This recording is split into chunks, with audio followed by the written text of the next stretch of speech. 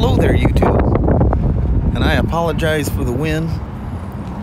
We're going through a storm type of thing that only happens 2 to 4 times every 100 years on the West Coast. This is not why I'm here to talk to you. And again, I apologize for the wind. Look at that. The 2021 BMW R18.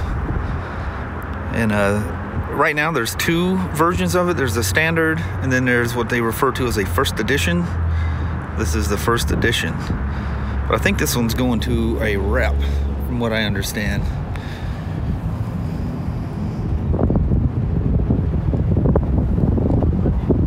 Look at them mammoth cylinders hanging off the side of this thing. Is that thing cool or what? Look at that bad boy. Holy moly. Push rods, no water cooling. It's air oil cooled. There's a big old, actually it looks like the same oil cooler that Harley uses. Everything's all digital, hydraulic clutch. Not digital, but LED. And this one has reverse. I don't know if they all have reverse or if that's just something to do with the first edition. She is beautiful. I mean, absolutely impeccable in every way. Exposed drive shaft. I'm sure you guys have been reading up on all this stuff. Stunning. Absolutely stunning. And right there is your forward and reverse. Get a better shot of it there. Well, let's take this thing for a ride. Ah, dang. Wow. Well, how about this? I'm out riding her. I'm doing a little thing for the daily vlog as well. So if you guys don't watch that, sneak over there. I'm kind of doing a twofer today. Man, I am so impressed. I just really impressed. The coolest thing to me is the rock mode, they call it. It's really cool. There's a rain, a roll, and a rock mode. Rain is, you know, super safe. Rock is it even shakes at idle. Magical, absolutely magical that BMW put that in here. Heck yeah, make this thing roll. And the wind out here is great. I've seen a little place I like to go my test rides. Some trees got knocked down. First I thought, oh no, somebody's cutting the trees down. Nope, they got wind knocked. He must have been spinning his wheels there, and he divoted his street. It's got a very kind of a mid-peg, kind of like the Dynas. I guess the Softails have them as well. Sportsters, definite mid-peg feeling of a lot of the Harleys. It's just incredible grunt torque.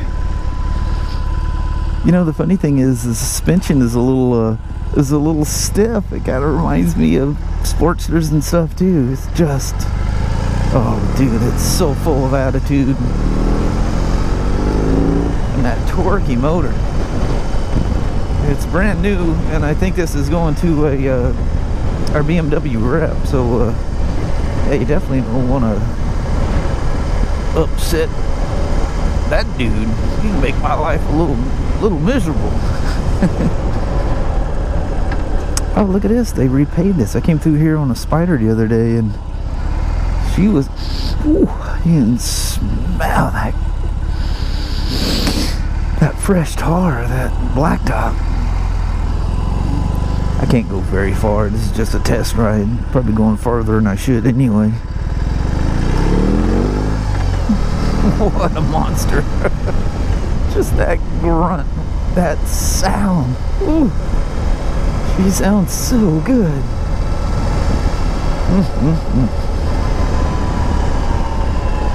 I love when I decel. It's got like this tranny whine that's just amazing sounding.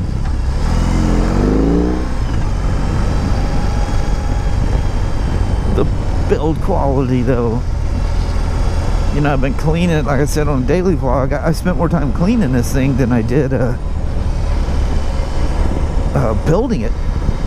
Man, this thing was just covered in fingerprints. It's like every person in the factory that had something to do with this thing, I think all touched it at the end of the line before it got boxed up and sent to America, you know.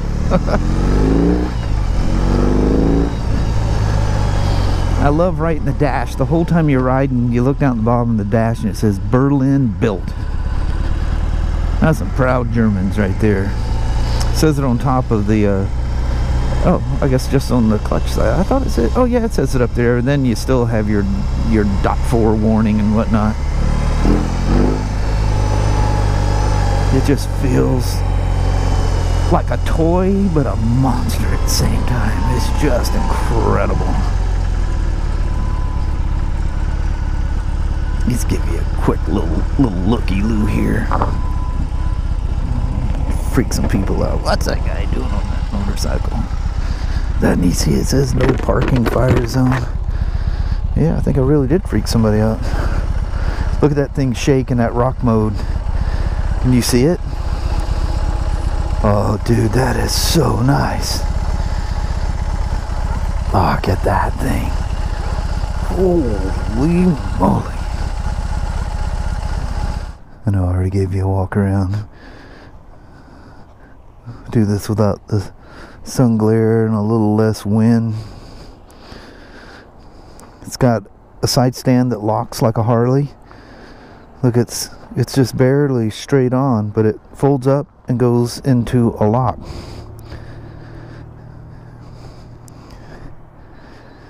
BMW hired some Harley folks, and I think there was some influence here. Does that bother me that happened on a BMW? No.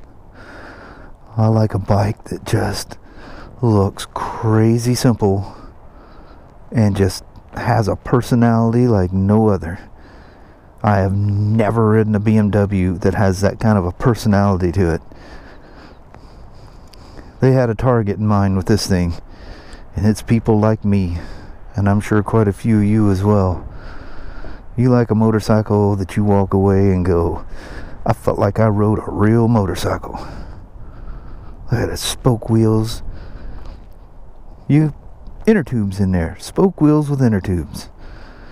That's a real motorcycle. Everything's getting too fluffy and too friendly. You need something that's cool. I told you about the reverse. That is a trip, the reverse. So it's mechanically feels like it's shifting something in the transmission, but I don't know if they're doing it because of how everybody else does it. But it's oh, that's how I got that dirt on there a while ago. That side stand.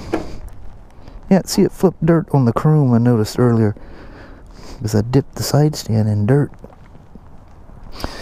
But I had a weird time getting it to go into reverse. So what I did, and I haven't read the manual, so you guys are probably gonna laugh at me because this is probably the way you're supposed to do it. Who knows? So I hear it clicking into reverse. So the clutch is like a Suzuki. The clutch has to be in all the time, or every time you start it, and it's probably related to that reverse. And then you fire it up, and you'll see the reverse is flashing. And then, just like most bikes, you oh, the clutch has to be out for that. You got reverse.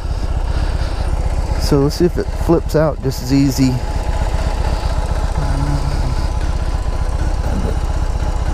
Oh, okay. So I'm in neutral first, and you drive away. Now, I wouldn't think, I don't know what the weight of this thing is, nor do I care, but I wouldn't think it'd be something heavy enough that would require reverse. But that's what they did. I don't know if that is a special option that's part of the $2,000 extra price for this, what they refer to as the first edition R18. God, I just love that low RPM, big torque, whoom, whoom, whoom, off the light. That is incredible. Sorry, I've got my cheap, I think it's called a LS2 helmet that it's literally got the loudest shield open and close. Doesn't seal very well. I've ridden bikes home from work and it is so noisy. And I haven't, you know, because I wear that shoey all the time, I haven't wore earplugs on a motorcycle in a long time. I need to get me a good set and keep them in my backpack so that, yeah, you drive down the freeway all the way north to where I live, yeah, your head's buzzing by the time you get back. I like the forked skirts on there, which is very American cruiser looking. Really nice. I've seen some of the versions that people have built already, and they've taken them off or shortened them on some cases, it looked like.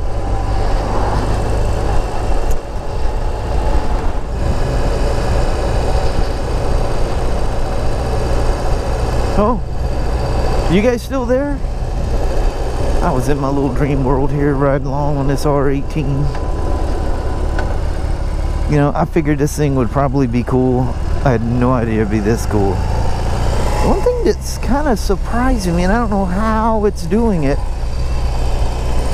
I'm getting no heat off of this thing. I mean, I sense, you know, there's something warm down. I mean, you feel that on any motorcycle you're riding.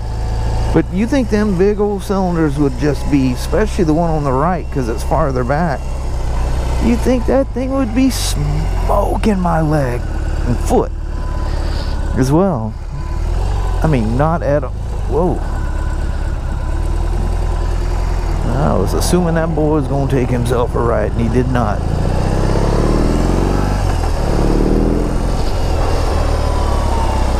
Well, thank you guys very, very, very much for coming on a rip on this incredible motorcycle. Thanks now. We'll talk at you later.